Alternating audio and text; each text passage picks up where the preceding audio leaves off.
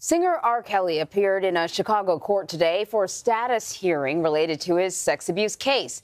The R&B singer has pleaded not guilty to 10 counts of aggravated criminal sexual abuse. The charges involved 4 alleged victims. One matter before the judge in today's hearing involves attorney Michael Avenatti, who has been charged with extortion, embezzlement, and wire fraud in an unrelated case. So Jericka Duncan joins me now from just outside of the courtroom. Walk us through what happened today, because as I understand it, Avenatti's interactions with prosecutors was partially at the center of some of this stuff. Correct. And let me set the scene for you. This hearing lasted all of 6 minutes. So R. Kelly, his attorneys, new attorneys, in fact, walked in the courtroom. He had to go before the judge. They made sure that those lawyers' names were on the record. And then they discussed this motion that you're referring to. And essentially, this is a motion that the defense wants any sort of text messages or communications with prosecutors that took place before these charges against R. Kelly were filed. They're hoping that maybe they would find some sort of impropriety or certain statements or comments made to show that perhaps this was not a case of just simply charging R. Kelly because the prosecutors thought that he committed a crime. So they are still working on that. In fact, the judge asked the defense to submit a supplemental motion to be more specific about what the attorneys were hoping to gain if that information is able to be given to them. That, again, is Avenatti's communication with the prosecutors who've been working on this case. So listen, Jericka, let's remind everybody about how Michael Avenatti got involved in this whole thing, because I'm sure many people have been watching him on television ever since he was at the center of the scandal involving the president and his alleged affair with a porn star. And then up pops Michael Avenatti with a tape associated with R. Kelly. Yeah, he represents some of the women who are a part of the charges in which R. Kelly's facing. And he's the one who said, you know, I was able to obtain this video. I turned it over to the Cook County Prosecutor's Office.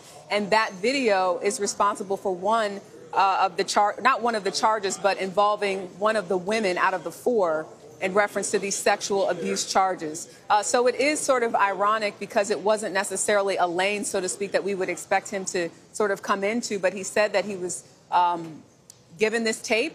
He saw the tape and he turned it over to the authorities, which then led to some of the charges that R. Kelly is currently facing. And of course, now Michael Avenatti facing his own charges, as we mentioned, completely separate case, not associated with this.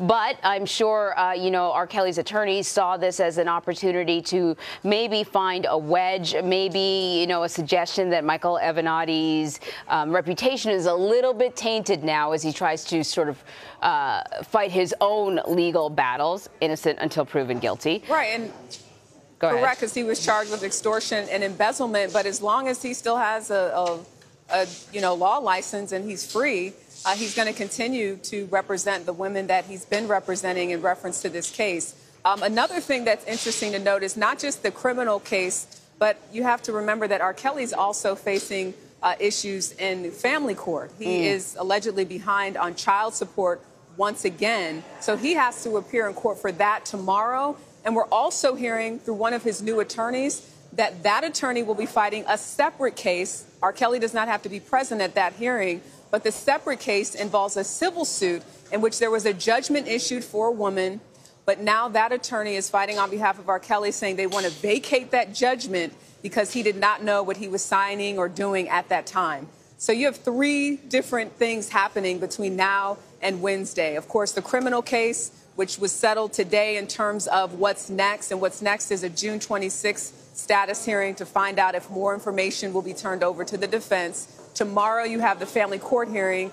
And tomorrow you also have this hearing involving a civil suit where they're trying to vacate the judgment that was awarded to the woman who filed a civil lawsuit against R. Kelly. So a lot that is happening. We are, of course, staying on top of it, and we'll continue to bring you the very latest. Yeah, we saw all those attorneys speaking to members of the media. I think there's maybe 3 or 4 there. You got to wonder if they know whether or not they're going to get paid for representing him, because... And it's good, and it's a great question, Anne-Marie. Somebody asked them, with all these attorneys you have, how is R. Kelly able to pay you? And one of the attorneys responded, that's none of your business. But one definitely must ask, with reports of him not having access to his money, why and what is the reason for these attorneys to stay with him, and what are they going to gain from representing him? Yeah, certainly. Everyone deserves that representation. This is a very high-profile case. Perhaps that's part of it. Jericka, thank you so much. And also just want to make sure that we mention, Anne-Marie, that R. Kelly does continue to deny any wrongdoing in all of these sexual assault allegations. Very good point. Thank you, Jericka.